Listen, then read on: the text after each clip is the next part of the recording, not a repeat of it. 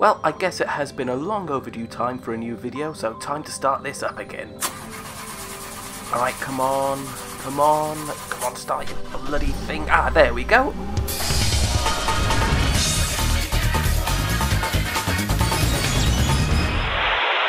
Cartoon characters. We all have our own favourite animated stars, don't we?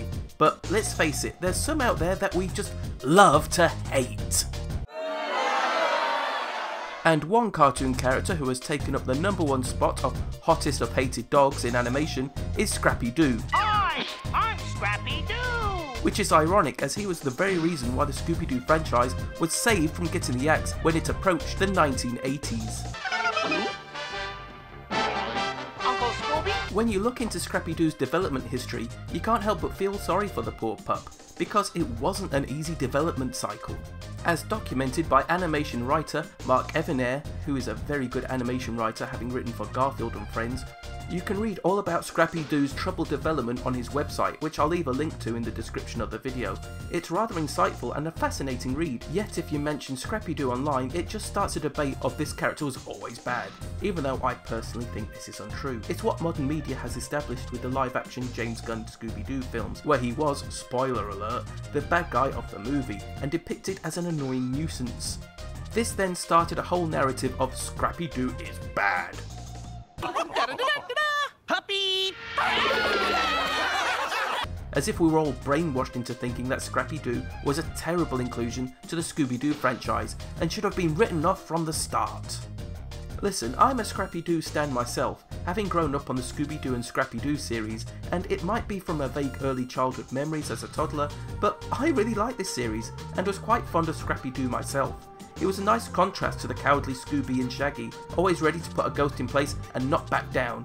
As someone who is a sheepish and shy person, I found it cool to have a little Scrappy character to help understand what being confident and bold is like. What ruined Scrappy more so was the oversaturation of Scrappy-Doo in Scooby media, where it became the full-on Scrappy-Doo show and the rest of the characters were just not there and took a backseat. I would even suggest that the reason Scrappy-Doo is so hated was due to his mishandling and one of the biggest crimes in animation. Bad writing! With the writers who didn't know how to write Scrappy-Doo correctly versus when he was well-roundedly written in his first season. I feel it's a very mainstream thing to say Scrappy-Doo sucks without any real reason or logic other than someone said so, and now he's universally seen as bad. It is nice to enjoy the change of tide in the relentless Scrappy-Doo bashing, as the recent rotten Scooby-Doo reboot series Velma ended with another Scrappy-Doo is a monster trope. But because the Velma series was so poorly received, Scrappy-Doo was seen as a saviour in this instance, so it felt good to be a Scrappy-Doo fan for once. Which is nice to see him go from full circle of bad, rabid, unnecessary Scrappy-Doo flame wars to yeah, he's alright actually, which could do well for his chances in new Scooby-Doo media. But it did get me thinking as to what other cartoon characters out there that we all hate, or are there any other unwelcome additions that ruined a show? The earliest example I could think of is the Great Gazoo from the Flintstones. And just look at him, he's smug, arrogant and annoying to look at, a really bad addition to the Flintstones, and less said about his live action counterpart the better. Other characters that I find often get the shaft of online vitriol hate, for no real reason other than it's cool to hate them, is often the comic relief characters like Snarf or Orko. Though I personally would argue that Snarfer, the nephew of Snarf, is a better candidate for disliking than the ever worrisome nanny Snarf, with his very whiny and annoying voice. Yes, sirree, Bob. Snack for snack. I was recently shocked to find out that one of my favourite animated characters is really unliked, and was so bad she nearly caused a great rift in the writing staff and team of the Rugrats because of how they handled her character. People hated her, even one half of the Klasky Kupo team wanted her gone, or to be written softer as a compromise. But why though? Personally, I find her mean streak endearing. Her nasty, spoilt, rich kid daddy's little princess character creates great discord for the babies. You just get hooked on her awful, mean-spirited antics. She's a little bitch. Just aim for the very tip of the foot. I don't know, Angelica. Yet it's her mean-spirited heart that makes her so good.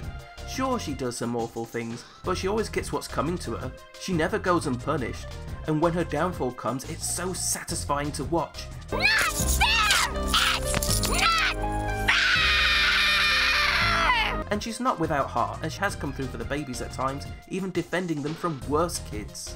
No way. I came here to get these babies, and I'm not leaving till I get them all. Oh, yeah? Yeah. Oh, yeah? Yeah. Oh, yeah? Yeah.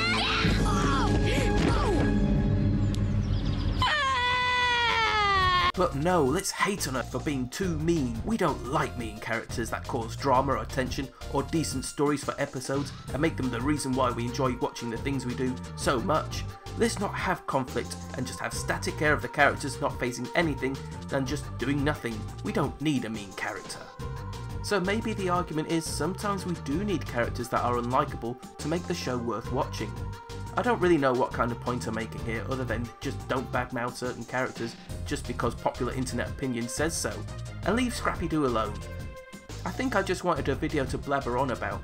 Maybe in the next video I'll go on about the Woody Woodpecker show, as that's quite popular recently due to its 30th anniversary.